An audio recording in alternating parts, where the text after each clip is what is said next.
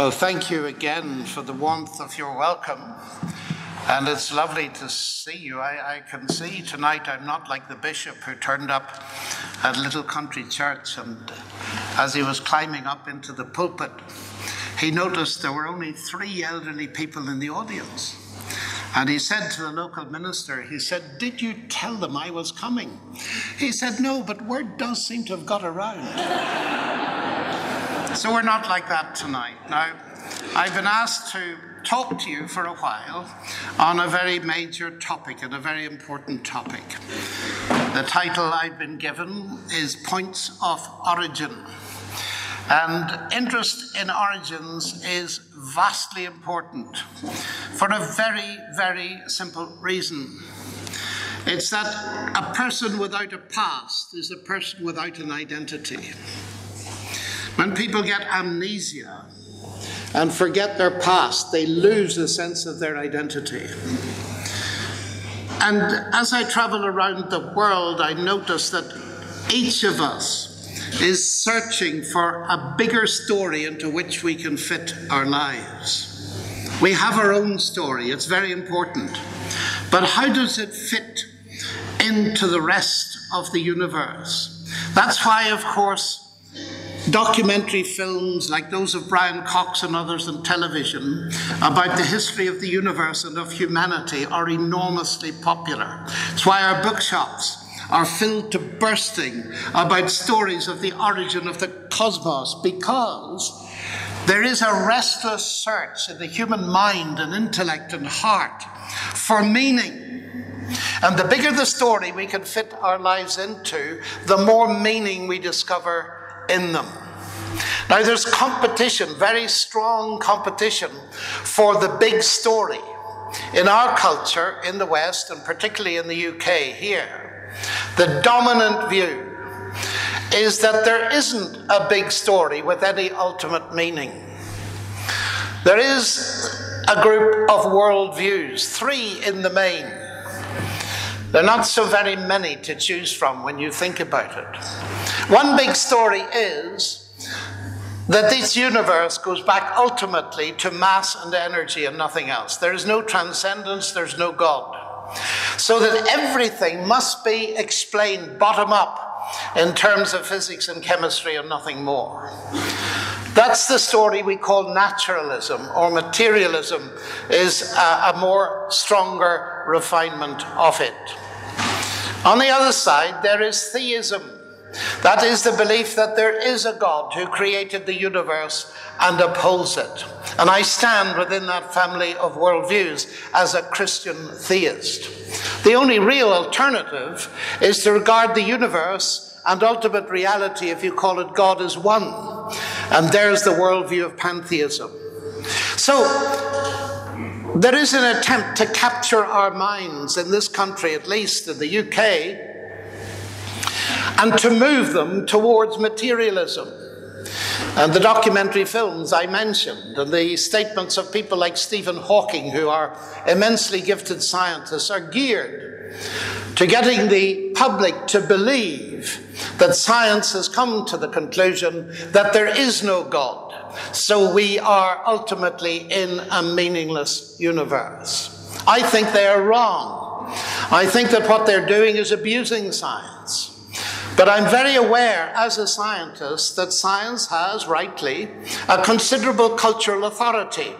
We're all grateful to the technologies that have put all kinds of iPhones in our pocket, and if I bore you to tears, the tweeting will start at a colossal extent, I've noticed. So we're grateful for that. But it's important, I think, to come back and realize that a lot of what is being said about the biblical big story is mythological. Not that the story is mythological. What's being said about it is false and highly misleading. And so I want to begin to talk about this ancient story that begins the Bible in the book of Genesis. The book of Genesis is foundational for our understanding of the biblical worldview. It gives to human beings a meta-narrative, a big story into which they can fit their lives. And so I want to start talking about that big story.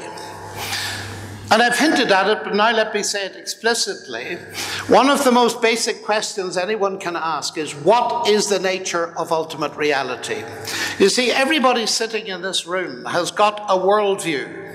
If you're students, that may only be partially formed, and that's true even if you're a bit older. But you wrestle with these big questions. What is the nature of ultimate reality? How am I related to it? Is there life after death? Where is the universe going? Can my life have any significance? Where do we get morality from? All those kind of questions.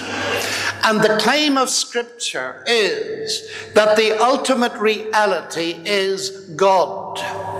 And the majestic words that start our Bible, in the beginning, God created the heavens and the earth. That statement challenges the naturalistic worldview head on, because it's claiming that there is a God, and God is the cause of the existence of the observable universe. That is a colossal claim to make in the 21st century West. Now you will notice that the Bible starts by asserting there is a God. In the beginning, God created the heavens and the earth. It doesn't give you any evidence for God, not here. And that's not a weakness, it's a strength. Because as Lewis pointed out long ago, every worldview starts somewhere. You've got to start somewhere. And the biblical worldview starts with God. And then, of course, as you read through the narrative, it piles up the evidence for the existence and involvement of God. Do you remember what Lewis wrote? I believe in God very much as I believe in the sun. Not because I see it. It's dangerous to look directly at the sun. But because in its light I see everything else. And one of the reasons I'm a Christian is that the biblical story not only hangs together, but it cogs into reality. It's a coherent, hanging together story that matches reality as I see it. In the beginning, God created the heavens and the earth. Now, please notice what God created. He created the heavens and the earth. That is, he created the whole show. Hebrew as a way of describing things by contrasting opposites, the heavens and the earth. Technically, we call that a merism. And what it really means is God created everything. It's beginning to get across an idea of who God is. Now, in the beginning, God created is saying that there was a beginning, and God was there already because he was the cause of that beginning to space-time or to the universe. Now, please notice that what is being emphasized is the fact of creation. In certain parts of the world, people get very hung up about other secondary matters to which I will refer briefly, like the timing of creation. But overarching all of that, it's the fact of creation that is utterly basic. Now, the text doesn't say that explicitly that the universe was created ex nihilo, as the scholars say, that is, out of nothing. There was nothing to create it from. But there are very strong arguments for understanding it this way, as many scholars do. Because if the heavens and the earth stand for everything, and God created everything, then there was nothing before it by definition. So it seems to me the implication of an ex nihilo universe is standing there. The second thing is this, that the universe came to exist because God willed it into existence. This is a topic that's taken up in the book of Revelation, and a very famous statement in chapter 4, verse 11. Worthy are you, our Lord and God, to receive glory and honor and power, for you created all things, and by your will they existed, and they were created. Why do you exist? It's an interesting question to ask, and I bet you've often asked it in quieter hours. Why do you exist? Why does this universe exist? That's not how does it exist, it's why does it exist? Has it a purpose? Now, many atheists, of course, will tell you it has no purpose. The Bible has a very different view. It says the universe exists because God wanted it to be. And so do you. That is a magnificent thing. You exist because God wanted you to be. That's one of those statements that imparts to humanity immense dignity. And I'm not only going to be talking about the universe tonight, because Genesis addresses in much more detail the origin of humanity. And this overarching statement at the beginning gives us a direction, a sense of motion, which will begin to define what is utterly fundamental to human life. God created because he willed to do it. And in that sense, you cannot second guess God. I recall, I think it was Christmas Eve, 1968, that I was watching with many millions of people, voices coming from around the moon. And Apollo 8, that spacecraft, I listened with goose pimples, really, to the words read by the astronauts, "In the beginning God created the heavens and the earth." And you know, that was advanced technology. I know the computing power that put it up into space was less than you've got in your iPhone. So it was a massive achievement for the time. And yet, the astronauts felt no incompatibility in using the latest technology and beaming the message from space that in the beginning God had created the heavens and the earth. So the first point is God created everything. Is that important? Very important. Because what I discovered today is this, that many people dismiss God for the wrong reasons. There is a fog-generating activity going on in our society. And the first major fog is confusion about the nature of God. You see, when I was much younger in the last century, long before any of you existed, and I mentioned God in public, people understood I was speaking about the God of the Bible, the triune God, who revealed himself in Jesus Christ, but that's no longer the case. And I've been puzzled over the past few years, asking myself the question, why is it someone with the intelligence of Stephen Hawking, whom I remember at Cambridge, he's just ahead of me, and he's light years ahead of me in his mathematical ability, but why is it that a man of that intellectual eminence tells us that we've got to choose between God and science? And I suddenly discovered that it was because he's confused about God. He's confused about science, and I'll argue that in a moment or two. But he's actually confused about God. Now let me try and explain that. You see, when many of these people meet someone like me, they think the God I believe in is a so-called God of the gaps. I can't explain it, therefore God did it.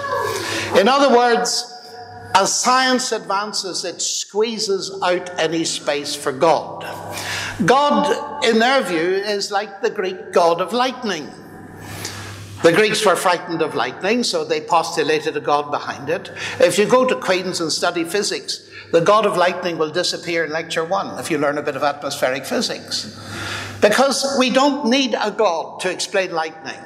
We know about pressure gradients, we know about electrical discharges, and so on and so forth. And Hawking and many others imagine that that's exactly what we believe, that God is the God of the bits of the universe you don't yet understand scientifically, so the more science advances, the less space there is for God. That's the God of the gaps. Now, I want you to try and follow this logic. If you think of God as a God of the gaps, you have to choose between science and God, because that's the way you've defined God. Obviously. If you define God to be the X that explains something until science explains it, then of course you've got to choose between God and science, because that's how you define God. But that's what Genesis gives the lie to. In the beginning, God created the bits of the universe I don't understand. No, he created the whole show. The bits we do understand, the bits we don't. So Genesis is actually answering that objection by filling in the concept of God as the creator of everything. And that's why Isaac Newton, who was a genius, of course, and held the chair that Hawking held until recently, when he discovered his law of gravity, he didn't say there's no God. When Hawking uses the law of gravity, he says because there's a law of gravity, there's no God. What Newton did was, when he discovered the law of gravity, he wrote a brilliant book, the Principia Mathematica, expressing the hope in it that it would persuade thinking people to believe in God. Because you see, Newton, the more he understood of the universe, the more he admired the genius of the God that did it that way. And that's the way we naturally think. The more you know of engineering, the more you could admire the genius of a Rolls or a Royce. The more you understand of painting, the more you can admire the genius of a Rembrandt, not the less. And it's very important to realize what's going on in our culture. The God that is being shot down in the name of science is not the God of the Bible at all. They're not even dealing with the God who created everything.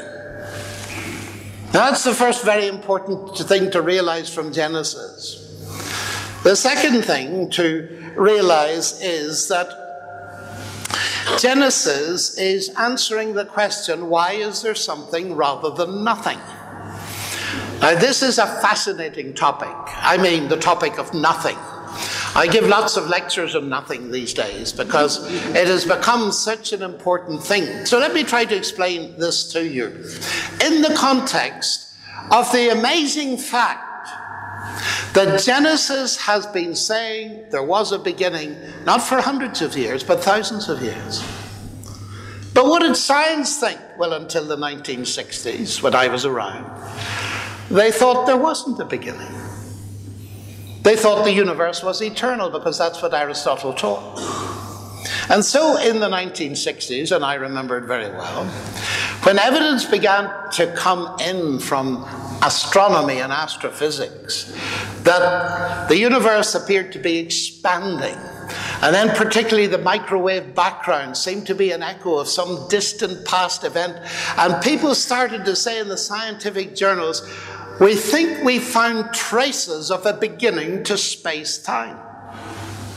You won't remember this, but I do. It was resisted fiercely by the United Kingdom scientific establishment. And it went right up to Nature, which is our leading scientific journal. And the editor of Nature, John Maddox at the time, wrote an article saying, we cannot accept this new idea that there's a beginning, because if we do, it will give too much leverage to people who believe the Bible. So the major astronomical and astrophysical cosmological advance in the 20th century was resisted because it paralleled the Bible. Isn't that interesting? That's conveniently forgotten by the scientific establishment. Scripture had it right. Now, I must be open with you. When I put that to Richard Dawkins, he said, so what's the big deal? Either there was a beginning or there wasn't, and you've got a 50% chance of guessing whether there was one or not. And I said, Richard, the thing wasn't decided by tossing a coin. It took massive intellectual pressure from the scientific establishment to get people to see that there was a beginning, precisely because they didn't like the biblical view. Now, this is vastly important. We're right at ground zero here. We're talking about the fact that there was a beginning. How did the Bible get it right? It's an interesting question to ask, isn't it? It got it right. And sometimes people say to me, and it was said to me at a scientific meeting at the highest level not long ago, Professor Lennox, surely you were joking when you suggested the Bible had anything relevant to say to the 21st century. And I said I wasn't joking at all. I said the fact is that the Bible has been declaring clearly that there was a beginning. And science in general didn't believe it until the 1960s. Now I said, if you'd taken the biblical worldview a bit more seriously, you might have looked for evidence of a beginning long before you did, and you might have found it. You see, you can base a prediction based on the biblical worldview. Now, of course, I hasten to add the Bible is not a textbook of science. You don't learn chemistry from it, and you certainly don't learn mathematics from it. But the mistake that many people make is they see it's not a textbook of science, but they forget that at very important points in it, it talks about exactly the same universe that science talks about. There is an overlap. That is, the domains of science and the domains of theology are not entirely separate. And it's that point of intersection, that point of overlap, that we need to pay very close attention to. Why is there something rather than nothing? Now, to follow me, you'll have to realize that what has happened is this: so long as the universe could be regarded as eternal, you didn't have a problem. At least you did have a problem with Scripture, because Scripture says there was a beginning, and Augustine wrestled with it. And he came to the view that creation meant cause to exist, so that you could use that of God with an eternal universe or a universe that's finite backwards in time. He admitted that the Bible seemed to indicate there was a beginning. But theoretically and philosophically, he had this concept of creation. But you see, we now are in the situation where there is general unanimity among the scientific world that there was a start to space-time, and that the universe came from nothing. Now the fun starts, because of course, how do you get something from nothing? Well, you can't. You see, the Christian view is not that the universe came from nothing. It was created by God, who's not nothing. But God is not physical. God is spirit. God is real. He's an eternal person who created it out of nothing physical. But if you dismiss God, all you've got's nothing. So the irony of the contemporary discussion is very interesting. We have two alternatives for the origin of the universe. One is God, and the other is nothing. There's something beautifully symmetrical about that to me. So what about getting a universe from nothing? How do you do that? Well, by redefining nothing, of course. And here's where the absurdity starts. Listen to this now. Here's one of the world's leading astrophysicists talking. Lawrence Krauss. I've debated with him a couple of times. He says, because something is physical, nothing must be physical, especially if you define it as the absence of something. What? Because something is physical, nothing must be physical, especially if you define it as the absence of something. That's nonsense. Patent nonsense. And when scientists start writing, this is written in his book, A Universe from Nothing, we may be alerted to the fact that something serious is going wrong. You see, getting a universe from nothing has proved so difficult that what they've cleverly done, without alerting the public to it, is to redefine nothing. Listen to Stephen Hawking. The heart of one of his books. This is the main argument. Because there is a law of gravity, this is his reason for dismissing God. Because there is a law of gravity, the universe can and will create itself from nothing. Pardon? Because there is a law of gravity, because there is something, the universe will create itself from nothing. Flat contradiction. Number one, the universe will create itself. Well, if I say to you, X creates Y, that means roughly if you've got X, you'll get Y, yes? If I say X creates X, it means if you got X, you'll get X. And what does that mean? It means that nonsense remains nonsense, even if Hawking writes it. But it's worse than that. That's the second level of contradiction. The third is this. Because there is a law of gravity, he doesn't say because gravity exists. But what would a law of gravity mean if there's no gravity? Laws are meaningless if there's nothing for them to describe. And that opens a window on another huge misunderstanding. The idea that laws can create the world. Peter Atkins is a colleague of mine and a famous atheist at Oxford. And I once asked him after a lecture, I said, Peter, what do you think created the universe? And he said, mathematics. And I was so taken aback, I started to laugh. And Peter was cross. And he said, what are you laughing at? Well, I said, I'm sorry, Peter, but I am a mathematician, and that must be one of the most ridiculous things I've ever heard in my life. He said, why? Well, I said, I'd make it simple for you. 1 + 1 = 2. Did that ever put £2 in your pocket? We thought, you know, a few years back, that money could be produced by mathematics, didn't we? It's called creative accounting. Have you ever heard of it? And the banks nearly went bust. Because mathematics doesn't create anything. This is a basic confusion. Think of Newton's laws of motion that we all love. I hope you do love them. They never moved a billiard ball in the history of the universe. People would accuse do that. The laws do nothing. Now here I'm indebted to Lewis, who, although he was an arts man, he understood philosophy of science brilliantly. And he points out you can do arithmetic from now to eternity, but it'll never create anything. If you've got £1 and £1, that'll give you £2. But first get your pounds. Arithmetic won't do it for you.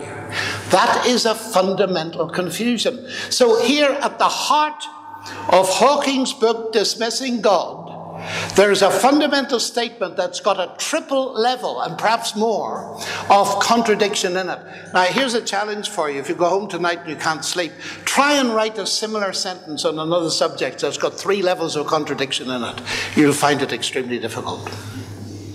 Now, that I find in a way sad. Because you see, ladies and gentlemen, one of the things I've learned in this debate is this. Not every statement by a scientist is a statement of science. You need to be wary of that. I'm very aware of it tonight because I'm going outside my field of mathematics. Therefore, what's important is I check the logic of the argument very carefully. And I take seriously the best arguments of my opponents. Because not every statement by a scientist is a statement of science.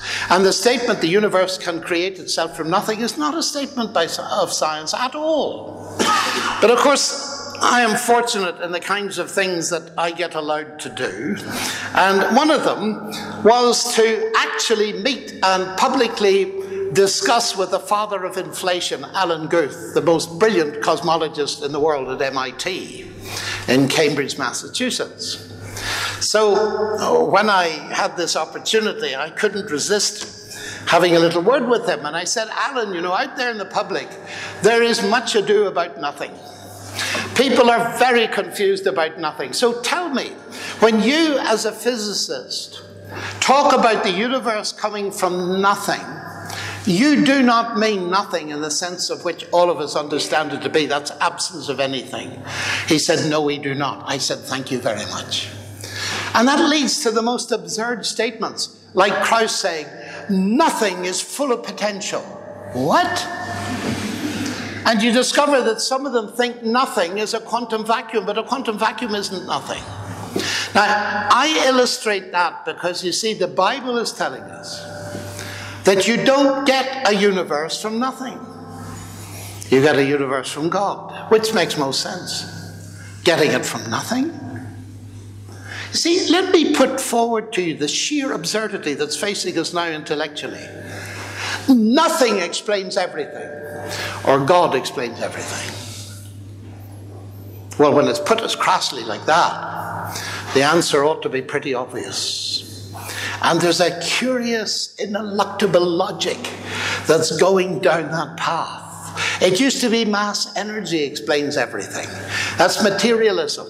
But now it's nothing. Explains mass energy, so you've got down to ground zero, nothing. And you have to decide which of these worldviews makes most sense. And a great deal hangs and depends on it. Now, the New Testament version of Genesis 1 is, in the beginning was the Word. And the Word was with God, and the Word was God. The same was in the beginning with God. All things were made by him, but it's not actually were made by him. It's much stronger than that. All things came to be through him. And without him, nothing came to be that came to be. It's talking about existence. In the beginning was the Word. That is an existence statement. In the beginning, the Word already was. The Word is eternal. The universe and you came to be. Now, why is that important? Well, it's very important because everywhere I go, one of the questions that comes up all the time is taken straight out of Dawkins' book, and I don't simply get it from university students, I get it from leading professors around the world. If you believe that God created the world, then you have to ask the question, who created God? Have you heard that question before? And who created the creator that created the creator that created the creator? And it goes back forever and ever, amen, and the whole thing is absurd, so let's forget God. It sounds very powerful, doesn't it? It actually isn't any such thing. So let's analyze it. Lewis taught me a bit of logical analysis, you see. Who created God? That's a question. Let me abstract its essence. Who or what created X? Where X is anything you can think of. Now, what does the question ask? It asks for a cause of the existence of X, but it does more than that. It makes an assumption. It says, who created X? What does that tell you about X? It assumes that X was created, of course, doesn't it? If you ask who created God, you're assuming God's created. What if he wasn't? The question doesn't apply. Full stop. The end. It amazes me how many people have been fooled by this statement. You see, let me put it this way. The God delusion. Suppose the title had been The Created God's Delusion. Well, nobody would have ever bought it because we don't need Richard Dawkins to tell us that created gods are a delusion. We usually call them idols, don't we? You see, the question, though it sounds very subtle and clever, does not apply to the God who's revealed in the pages of Scripture, who already was. He is eternal. It bypasses the question of God altogether, the God of the Bible. It only applies to a created God. But it's got a big sting in its tail. And I put it to Richard Dawkins. I say, you think this is a sensible question, okay? You believe the universe created you, don't you? Who created your creator? I've waited 8 years to get an answer to that. I haven't got it yet.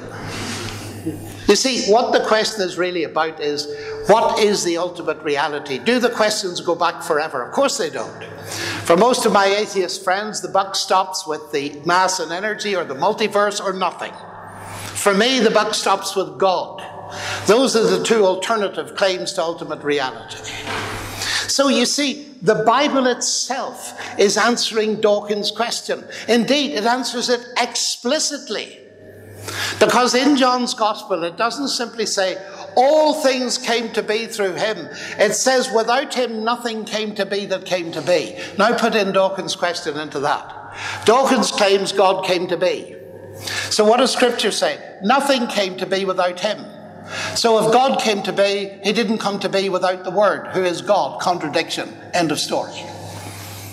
The Bible anticipates the objection very clearly. You see, ladies and gentlemen, what we read in the Bible is, in one sense, simple, but it is immensely sophisticated. And one of the reasons I'm a Christian is that I've grown to trust it as utterly exact in terms of its intellectual content and its analysis of the big debates even today. We've hardly got beyond the first few words of Scripture. And yet we're using them to analyze the nature of one of the biggest debates on the planet. So here is this this Genesis account. Now, of course, I know that there's a question in many people's minds, because this is my home country, and I come from Armagh. You've heard of Armagh, haven't you? It's a way up country. But it had a very distinguished archbishop. Do you remember him? Called Archbishop Usher. Do you remember him? And Archbishop Usher, he was largely responsible, and he was a brilliant man, by the way. He's often written off as an ignoramus. He was not. He was a very distinguished scholar. But he came to the conclusion, reading Genesis and the rest of Scripture, that the earth was very young. Now, you notice that as far as I've read in Genesis, it says absolutely nothing about the age of the earth. You'll notice as well that the New Testament says absolutely nothing about the age of the earth. But I'm going to say something about it because I find with many people it's a stumbling block. And it's a stumbling block in two directions. First of all, in the world in which I operate, the secular world, any suggestion that the world is young is effectively to close down any discussion of God and Christianity. Secondly, I meet many Christians, and like me, they are totally convinced of the inspiration and authority of Scripture. And they're puzzled by this kind of question because they don't want to look foolish in the eyes of their teachers and in the eyes of their university professors. They want to hold to Scripture, but they don't want to look foolish, so what do? And my heart goes out to people like that, and I just want to say one thing. Won't answer all your questions, but then there's going to be a Q&A, you see. And the one thing is this, that if we take Scripture seriously, we will note that there's a little paragraph at the beginning. In the beginning, God created the heavens and the earth. Now the earth was formless and empty. Darkness was over the surface of the deep, and the Spirit of God was hovering over the waters. And God said, let there be light. And there was evening and morning, day one. And God said, and there was evening and morning, day two. There's an introductory paragraph of 2 verses, followed by the famous sequence of days. You know about that sequence of days, don't you? It's there. The interesting thing is just looking at it from a grammatical point of view. The first 2 verses are written in a different tense in Hebrew from the sequence of days. And I've consulted several world-class experts on this who have no axe to grind at all, and they point out to me that that means that what is stated at the beginning, in the beginning God created the heavens and the earth, is detached from the sequence of days. Now that is highly significant, because it tells me instantly that actually Genesis says nothing about the age of the earth or the cosmos. It may have something to say about the age of humanity, which is a different thing. But according to the grammar, and this is interesting, I know there will be various opinions about the days in this room. Whatever you believe about the days, the actual text itself detaches the beginning from the days. Day one, in the beginning, didn't occur on day one. It occurs when I don't know. And because I don't know, and because Genesis doesn't say, I'm not prepared to die for an opinion that Scripture doesn't say anything about. That's just one way in which carefully reading Scripture can help us possibly avoid a totally unnecessary clash. Now, you may want to ask me questions about that, and I'm happy to do that, because I want to come back to what is most important before I give you the chance of Q&A. Who is this God that created the heavens and the earth? Is he some force? You know, it's very odd to me, and it's a bit scary. I see people, young people, and sometimes older people, who've got a Star Wars concept of God. The Force. Have you heard of the Force? That's very dangerous. Because you see, God is revealed in this chapter is not a force, he's a person. How do I know that? Because there's a whole sequence of verbs connected with them. God saw, God blessed, God said. Those are things that you can only predicate of a person. And the danger of coming to believe in God as a force is simply this. We use forces because we're superior to them as persons. And how dangerous is it for someone to get into their heads the idea that God is a force that you can use. He isn't. It's for him to use us, not for us to use him. So Genesis begins to be a corrective to false ideas of the nature of God. You notice that God created, but he's distinct from his creation. It isn't an emanation from him. He spoke and it was. And there's so many of these things. I'm only going to leave you with two. And the first is this. The thing that is repeated again and again is, and God said, and God said, and God said. Whatever you think about the days, there's a sequence of statements by God. Now that's very important. Because what it's telling us is that this universe, this cosmos, is not a closed system of cause and effect. God spoke into it, so to speak, from the outside, and things happened. May I point out to you that that's the exact opposite of an unguided natural process. And it gets even more interesting if you notice that on 2 of those days, God speaks more than once. On day 3 and day 6. On day 3, the differentiation is between matter, inanimate matter, and life. You don't get in Scripture from inanimate matter to life without, and God said. It doesn't happen through an unguided natural process. And on day 6, it's animals and human beings. You don't get from animals to human beings without, and God said. It's not an unguided natural process. It's almost as if the chapter anticipates the contemporary debate, doesn't it? Now, these are very challenging things coming up to us from the ancient world. And I say the question again, how did they know this? Because we have lived, and our generation really is the first, my generation I mean, to realize that this notion of God speaking, the logos, the word, is fundamental to human life. It's fundamental to physics, by the way, as well.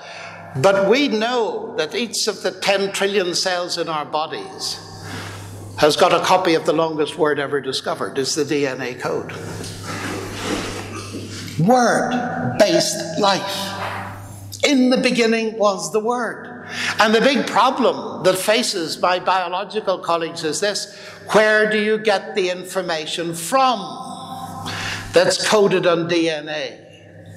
You see, and I'm cutting a very long story short, we're taught at school often that all explanation goes from the simple to the complex. And the ideal explanation is this, that you take a complex thing and you explain it in terms of simpler things. That's wonderful when it works, and it often does.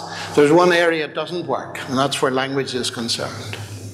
The moment you see something written, even it's as short as your name written on the beach of Portrush, if there's still a beach there, you immediately infer that there's been an intelligence at work, don't you?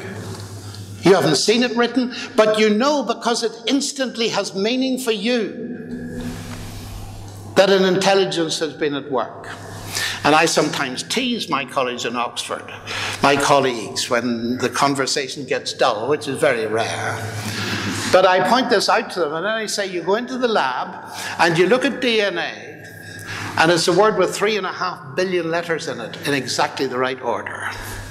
And I say to you, where does that come from? And you say, chance and the laws of nature. You see your own name, 5 letters long on a beach, and I say, where does that come from? And they say, intelligence. Why the difference? I don't see a reason why. You see, ladies and gentlemen, the Bible claims that God is evident in his creation. And if emphasis is anything to go by, what Genesis is calling to us is to pay attention to information, word.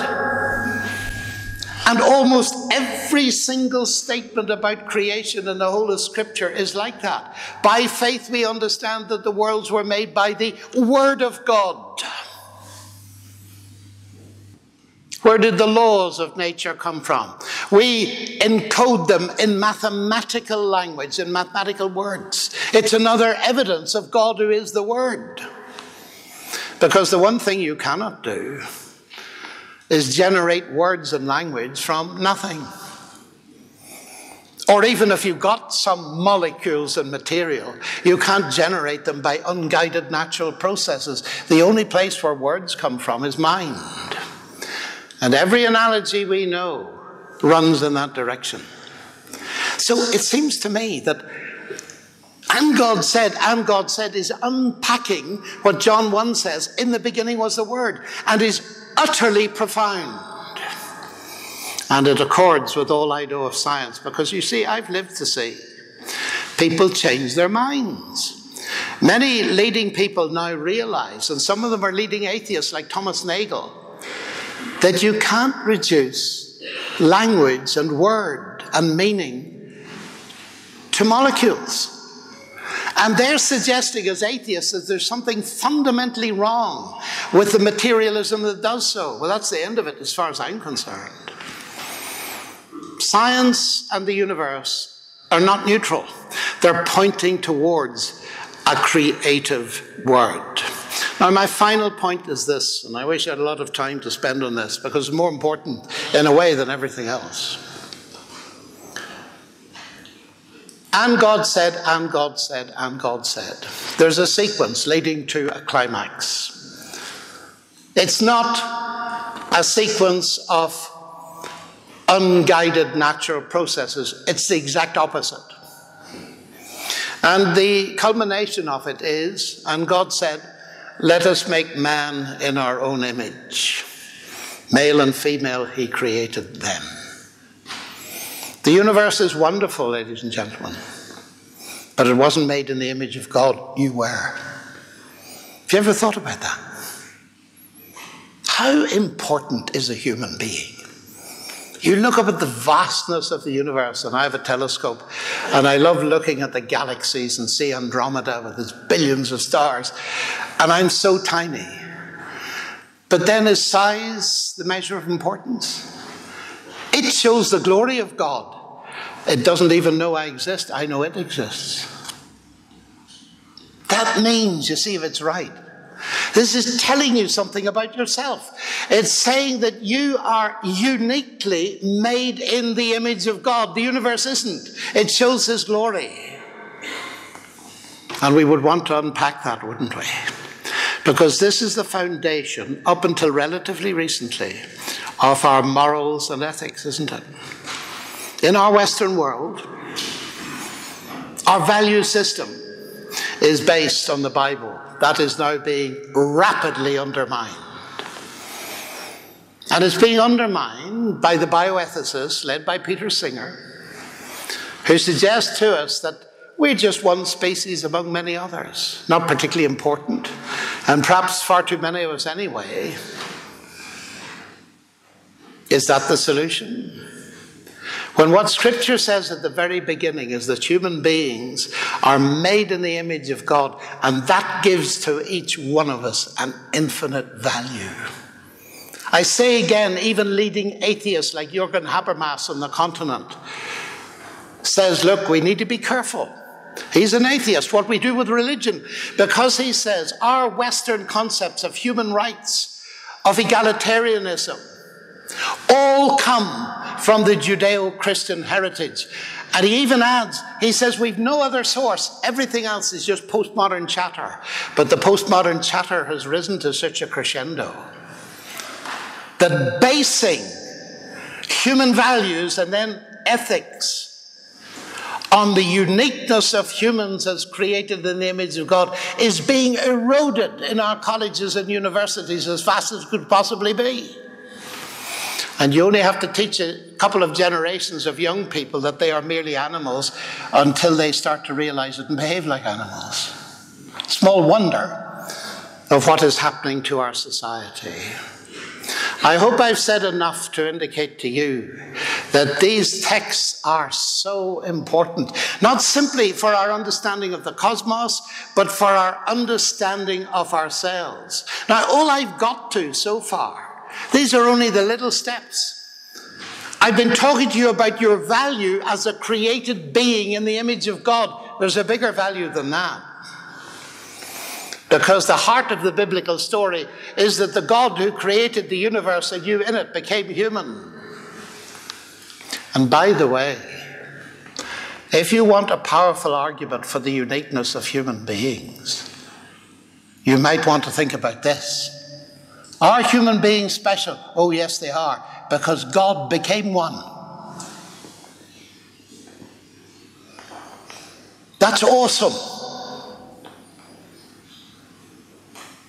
And because God became human in Jesus Christ and he died on the cross, those of us who trust him have an even bigger value.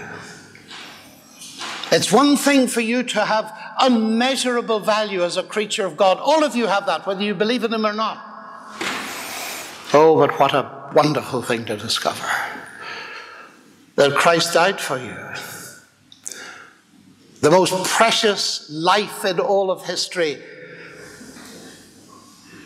was extinguished for you. God so loved the world that he gave his son. That's a much deeper value, isn't it? And you see, if the first story is credible, if our universe bears traces of having been created by the Word, then it's a smaller step, isn't it, to begin to take seriously the central claim of the Christian faith, that the Word became human and has provided the means for you to get to know the Word who created the universe. But that's a story for another time. Thank you very much.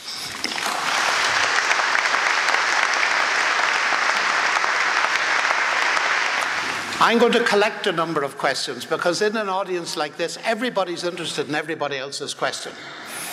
So what we're going to do, I'm going to get some idea, and so are you, of the spectrum of questions that are in the room.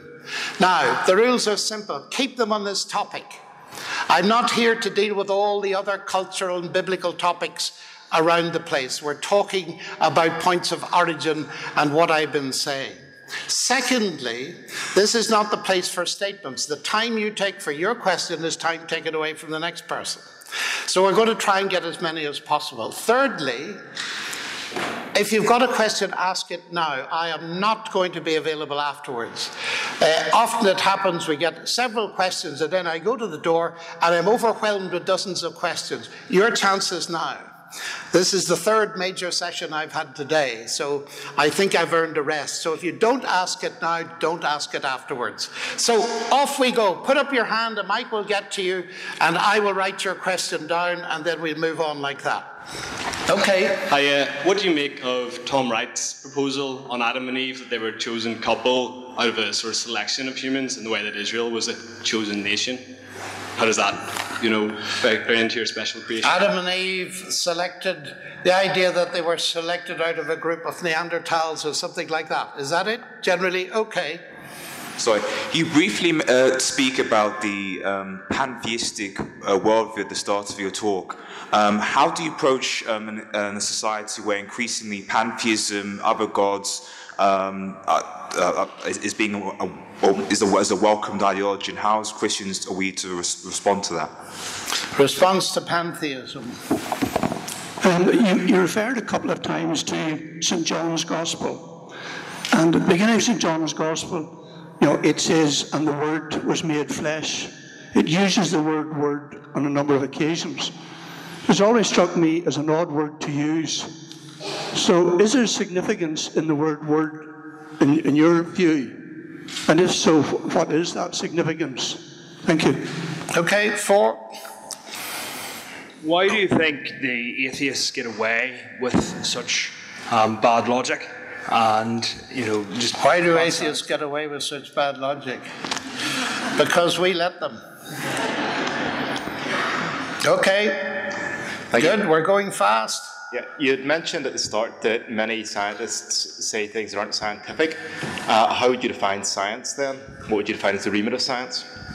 Okay. How define science? Go ahead. I'm not sure if I'm stepping on the pantheism question, but how do you know it was the Christian God that created the universe and it's not like Allah or one of the other gods? Okay. How do you know it's the Christian God and not, say, Allah and so on? Okay, so I just wondered, given the advantages that the Christian worldview has from an existential perspective, so, the existence of right and wrong, there's an ultimate purpose, what do you think has led atheism to gain ground in the way that it has, given that it offers no ultimate purpose and no ultimate hope or right or wrong? Okay, good question. Right, is there another urgent one? Because, is that it? Oh, there's a lady there. Yes, please. We've moved from concordism to how do we revert, and how do congregations faithfully challenge that which is untrue? Okay, thank you very much. We'll have a look at these. I'm going to take the last one first. How do we move from conflict to concordism? By exploding the conflict myth. And it's a very sad thing. I hadn't time to introduce it at the beginning. The general impression in the UK is that science here, theology here, they'll never meet. And there's a real warfare between science and belief in God. I don't think there is. And I think you can demonstrate that relatively easily. And I find it helpful to point out to people that last year's Physics Nobel Prize was won by Peter Higgs. He's an atheist. And the prize a few years before that was won by Bill Phillips, who's a Christian. Now, if you win the Nobel Prize in physics, you're pretty bright. So that what distinguishes Bill Phillips from Peter Higgs is not their science. They both won the Nobel Prize. What distinguishes them is their worldview. One's a theist and the other's an atheist. Now, I analyze your question this way. The conflict is real, but it's not between science and God. It's between two worldviews, particularly in this country. That is the worldview of atheism and the worldview of Christian theism. There's where the conflict is. And science claims both sides. Dawkins claims science points to atheism. I claim the exact opposite. So the real question to ask is, which way does science point? That's the proper question. But we need to get rid of the conflict myth. The difficulty in getting rid of it, though, is that there are two iconic things in history that keep it going. One is Galileo and his contretemps with the Catholic Church. The other is Huxley and Wilberforce. Now, I haven't time to go into those in detail.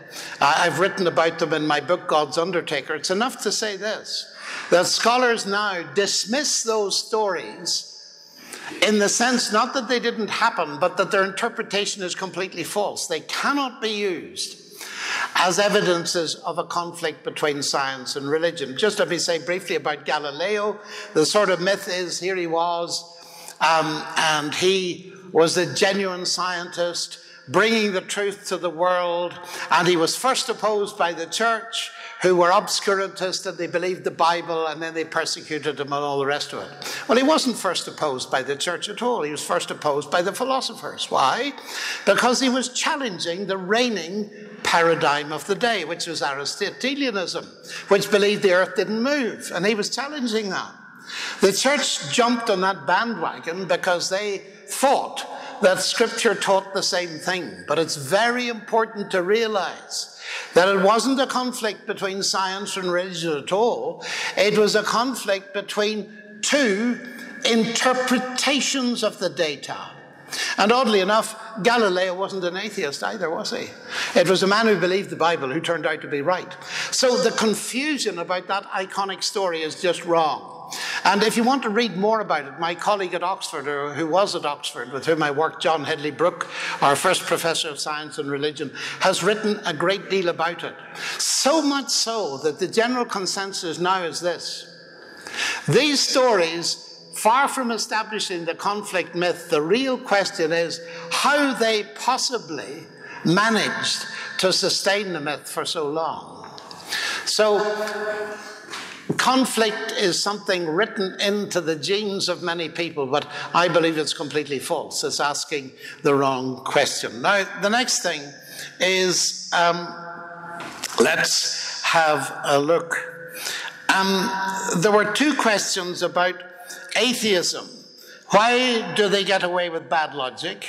And why does atheism gain ground? Well, people get away from bad logic because, unfortunately, whether we like it or not, if you're a scientist and you're a prestigious person, you have an authority. And people get away with it by making statements. You know, for instance, Stephen Hawking was asked what he thought of religion. And he says religion is a fairy story for people afraid of the dark. And because he's a scientist, everybody bows to it. But that's not a statement of science. And I ought to tell you, oughtn't I, that when I was asked the same question, I said atheism was a fairy story for people afraid of the light. Well, you know, that proves nothing. Absolutely nothing. But it's easy to make these wild statements. And people do it all the time, and we let them get away with it. They'll show you a magnificent picture of the universe, talk to you about a few equations, and say there's no God. There's no logic in it, there's no argument in it, there's just beautiful photography and wild assertion. Why does it gain ground? Because a lot of people want to hear that there's no God. Because the issue of God, ladies and gentlemen, let me make the point again, God is not a theory, he's a person. And if God is not simply at the back of our universe, but is at the back of our morality, the very mention of God will raise moral questions in people's minds. I mean, I often ask myself, why are people so frightened of a God that it doesn't exist? Because the very mention of God somehow makes people think of the transcendent, of responsibility about the way they're behaving. And some are very honest, like Thomas Nagel I mentioned before. He said, I don't want there to be a God. That's not science, that's just personal preference. I do not want there to be a God. But it's honest, it's very honest. And of course, atheism gains ground because many people have had such a negative experience of Christianity. This is shameful, isn't it? A friend of mine in the United States thought he'd write to all the students who ran humanist, secularist, atheist groups in colleges and universities in the States. And he said, I'd love to hear your story. I'm not going to tell you mine, I'm just interested in your story. Do you know what he found? Every single one of them had started in a Christian background, every one. That's shameful, isn't it? Why does that happen? Well, the biggest reason given in Britain for leaving the church is simple. They don't answer our questions. They live in a ghetto. They talk a language that we don't understand. They don't answer our questions. And we go on like that and we lose a generation. And this is very important, ladies and gentlemen. Ground is gained because there's no credible alternative. And it's no use us simply preaching and teaching and explaining. We've got to live consistently with what we preach or nobody will listen to us. And that's an enormous challenge to me, and it's an enormous challenge to you. And there are many young people here. If you're going to influence the world, you need to make some very serious decisions. And one of them is how you spend your time. Just go home and write down how much time you spent in the last week watching a screen and playing games. And write down beside it how much time you spent in prayer and studying Scripture. And then you'll know why we're failing to reach the world. We're playing at religion, ladies and gentlemen. And there's so much distraction. Now, I'm not a fuddy-duddy. I use the technology. I'm grateful for my website. But I watch and see that we're damaging our attention spans by our concentration, not simply on one instrument, but several at once. And even the psychologists are coming in and telling us we're rewiring our brains by doing it. We need to get real about this. And that's why we're driving people into atheism. They're looking for questions, they're looking for reality. But if we spend all our time tweeting and texting, we won't have time to get to know people at any depth. How many people have said to me, I've got hundreds of Facebook friends, I've no real friends. We ought to learn from that, oughtn't we? We're amusing ourselves to death. And as Christians, we need to wake up and take it seriously. I'm glad people told me that when I was your age. And if you make up your minds tonight and do something about it, you can change the world, you can change this country. But I'm starting to preach, so I better go back to the questions. Now, how do I define science? With great difficulty, but I'm glad I'm in very good company. Defining science is a very difficult thing. People used to think they could define science. But as Augustine said about time, everybody knows what time is until we try to define it. That doesn't mean we can get no idea of what science is. But the experts in the philosophy of science have long since given up trying to give a watertight definition of science. Of course, they will talk about various methodologies that we think of as scientific, testing hypotheses, repeating experiment, and all this kind of thing. That is, they become a little bit more modest. The reason for that is that they've realized that science is not something out there that's dispassionate and completely objective, but it is something done by people. And people have their worldviews, they have their predispositions, they have their prejudices that they bring to bear. So when I said not every statement by a scientist is a statement of science, what I was meaning more precisely was not trying to beg the question of how we define science. It's when people move outside their realm. Let me give a glaring instance of it. Carl Sagan, at the beginning of his famous book, Cosmos, TV series in America. The universe is all it is, was, or ever shall be. That's a statement about a cosmos by a scientist, but it's a statement of his own belief system. It's a philosophical statement in that sense. It's not a scientific statement, because however you define science, it can't prove to you that the cosmos is all that there is, was, or ever shall be. That's all that I meant by that. But read any book on the definition of science. What is science, for instance, which is a very popular one, and you see how difficult it is. Now, somebody said this.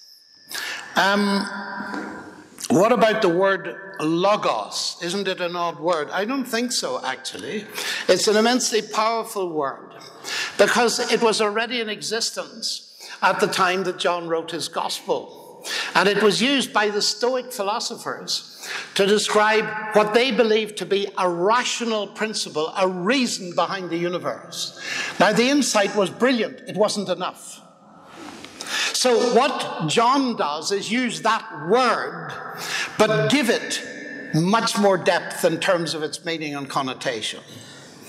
In itself, it is ideas of word, command, speech, logic, and we get all those concepts from it. But John pointed out that this is the God that created the universe.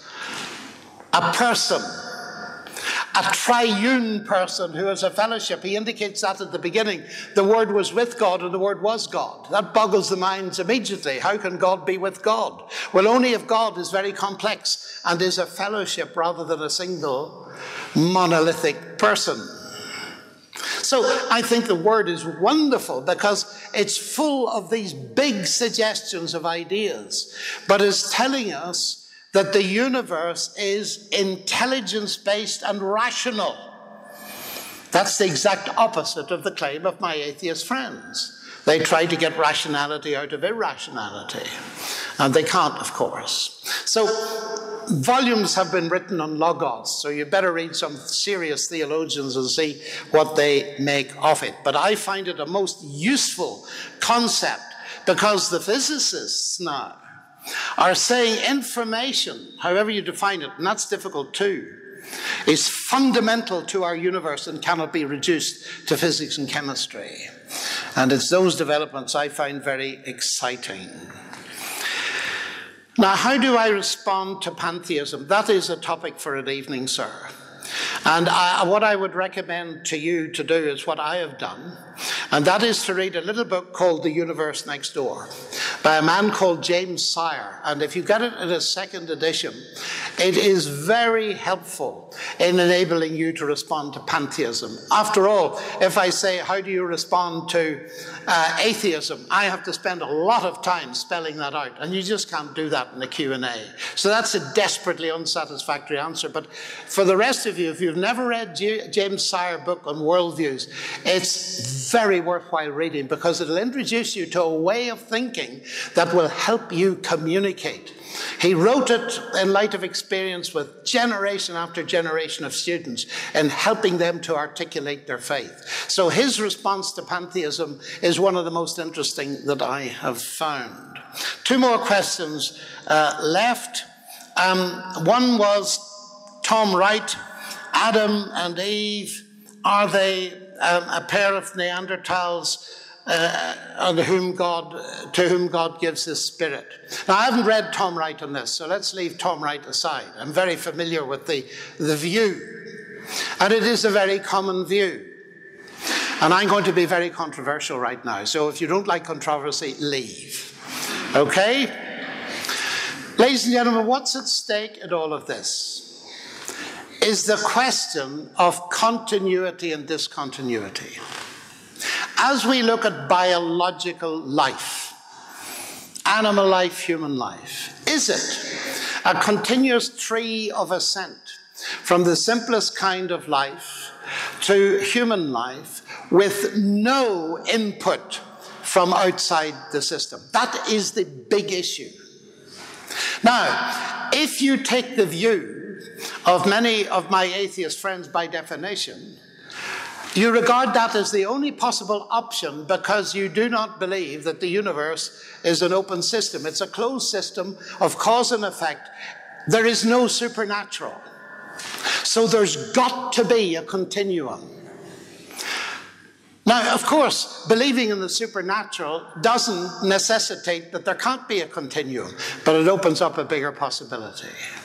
Now, I believe that there was a singularity, a point where the laws of nature break down at the beginning of the universe. Most atheists believe that too, and most Christians. I believe that behind that singularity was God. They believe that behind it was nothing. Secondly, if we're Christian, we believe in a massive singularity when God entered the world. The Word became human. That's not to be explained in terms of natural processes going on just before it happened.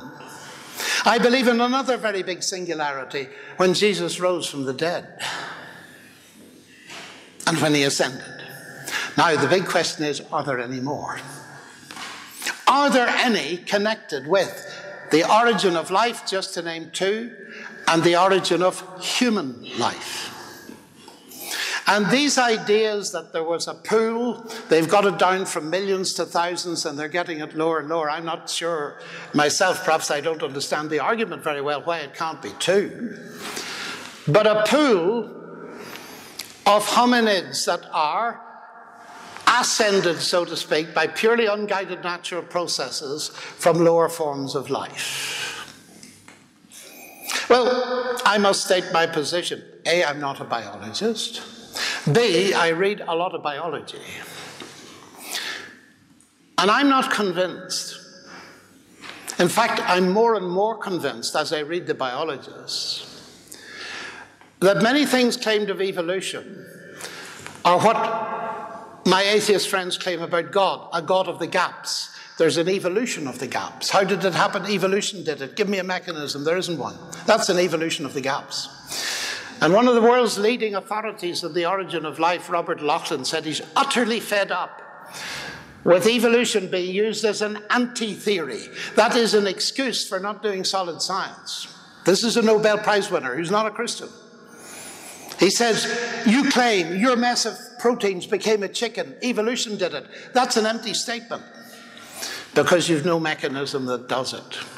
Now, when I find the biologists, and this is a very long story, and I can't authenticate this tonight, but you're going to have a little look at my website and other websites, I get more and more alarmed at claims that are being made for unguided natural processes. But let me come at this from a biblical point of view. You see, I have more options than many of my biology friends. Why? Because I believe the universe is not a closed system. Now, in 1953, an experiment was done which won the Nobel Prize, and Miller and Urey thought they'd discovered the secret of life. That was 1953. This is 2014. The situation is now infinitely more difficult than it was then. Why? Because we've discovered life has a digital, semiotic base, an information-rich macromolecule of DNA. And nobody's coming up with any ideas of how you get information from matter and energy. Now, that's exactly what I would expect to find if the Bible is right. Let me put it this way. I believe that there are bad gaps and good gaps. Bad gaps are like electricity and lightning. They're closed by science. The good gaps are opened by science. And if you're not open to the possibility of an input from outside the system, so you're trying to get the rational from the non-rational, meaning from non-meaning, and you run into difficulty, it's just possible that you're using the wrong tools, that you're refusing to admit that mind may have been involved. And so the longer it goes on, the more evidence I think there is that mind was involved. In the beginning was the Word. Secondly, when it comes to human beings, let me tell you about the Genesis story briefly. What does it say? Well, it says that God made humans of the dust of the earth. Hebrew language would have found it very easy to say that God made human beings out of pre-existent animals, but it chooses not to. So it's making a very bad job of it if the fact is that human beings are descended from animals indirectly. That's point number one. Point number two, it gets even more interesting when we come to the origin of women. Remember the biblical story, ladies? It's very interesting, isn't it? It's almost humorous. Because what it says is, it is not good for man to be alone. And then it talks about the animals, and God told man to name all the animals. But what was all that about? Well, God said, I will make a help answering to him. And he got him to name all the animals. And after that very lengthy process of taxonomy, which is the beginning of biology, so it tells us the Bible is pro-science and not against it, it says, but for Adam, there was no creature found answering to him. Where? Among the animals. Isn't it interesting that according to the Bible, the very first lesson that humans were taught is that they're utterly distinct from animals? Well, if that's a way of telling us that human beings were made from pre-existent animals, it's doing a very much worse job. But it's worse than that. The story tells us that God put Adam to sleep and made a woman out of him. What do you do with that, ladies and gentlemen? What do you do with that? Because that cannot, by any stretch of the imagination, be an attempt to tell you they were made for the animals, because the text explicitly says the animals didn't fit. So what do I believe? What it says. It's discontinuity. It's a direct input by God. What can science say about that? Nothing. Let me give you a little illustration to get this across. Suppose my brother here at the front and I were biologists, and we're worried about the lack of good wheat in the earth. And we in our laboratory, with our intelligence, managed to genetically engineer to produce a wonderful strain of wheat that feeds the world. Our research is lost. 5,000 years later, scientists in the lab are looking at this wheat and saying, now, where did this wheat come from? They're all Darwinians. They will fit it into a Darwinian paradigm, but we'll know it doesn't. It was genetically engineered by human intelligence. But that's invisible to a Darwinian paradigm, isn't it? And you see, what I observe around me is this.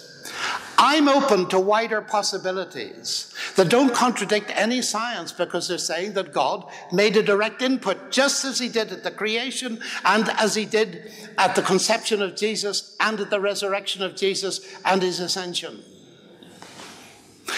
Of course, God can do it any way he likes. The question is, what way did he do it? And I'm more concerned about getting behind these views and saying, is the thrust behind them actually to try and argue that it's a continuous naturalistic process? Because I notice that some of the leading people in the world who believe this, the view that was put to me a moment or two ago, they still believe that God said something special to these animals and gave them his spirit. So they believe in a supernatural intervention. What then is the in-principle problem of believing that it was more than that? I'm not sure that there is one. But that's very controversial. So let me end with the final question. And it's, How do you know it's the Christian God? Well, not from studying the universe, except to the extent that the Christian God is revealed in Scripture, and the more I find Scripture making sense of the universe and vice versa, the more I am inclined to believe that the Judeo-Christian understanding is correct. But this is a very legitimate question, because if we simply talk about the universe, Paul will tell you, he will say, look, you look at the universe, you can see something. What can you see? Well, the invisible things of God are revealed in the things that are made. What things? His power and Godhead. You can see there is a God, but he's powerful. You cannot deduce the essential doctrines of Christianity from observing the stars or biological nature or anything like that. So where do you get that from? Why the Christian God? Because there are other sources of evidence, of course. You see, I was asked to talk about Genesis, but there's the rest of the Bible tacked on behind it. And of course, as the big meta-narrative of the Bible goes through, it tells us that the God who created the universe became human. And now the evidence becomes not in terms of science, but in terms of history and human experience. And the reason I believe that it's the God of the Bible, the Christian God, as you call it, but there is only one God, is because of the evidence of those deeper things, those historical specifics, like the resurrection of Jesus and his ascension and so on. That's why. Now, let me illustrate that. You mentioned Islam. Let's take the three monotheistic religions that we're very familiar with: Judaism, Christianity, and Islam. How do you decide? Well, I know no other way of deciding these things than on the basis of the evidence. What's the evidence? Well, let's take the central claim. I have many Jewish friends. They believe that Jesus died, he didn't rise. I have many Muslim friends. They believe that Jesus didn't die. And they've no problem in saying this in public. It's only the atheists get worried about discussions of other religions. I don't know anybody in the other religions that get too worried about them. I believe that Jesus... Those three views cannot be simultaneously correct, can they? Logic tells you that. So you have to decide. How do you decide? On the basis of the evidence. Is there evidence that Jesus died? Is there evidence that he rose again? And because this matter of evidence is crucial, I wrote my last book, Gunning for God. You may be able to get it outside.